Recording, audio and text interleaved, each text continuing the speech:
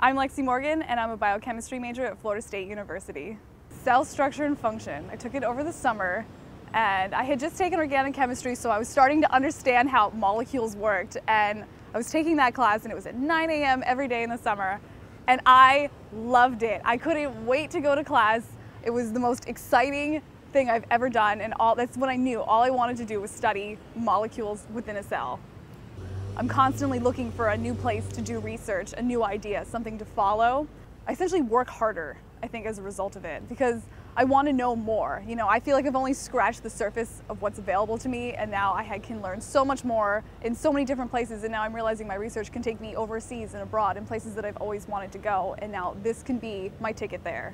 I would love to go to graduate school and get my PhD. I think being a professor is the dream, because I would love to teach a bunch more kids like me who like to, make disasters in their kitchens. It's definitely put me in direct contact with some of the most influential chemists that we have in the field. I mean, Harry Croto, he's a Nobel Prize winner, and I've gotten to see him speak numerous times, and that's amazing. I don't know many other universities where you can, be sitting in the same room with someone who won a Nobel Prize.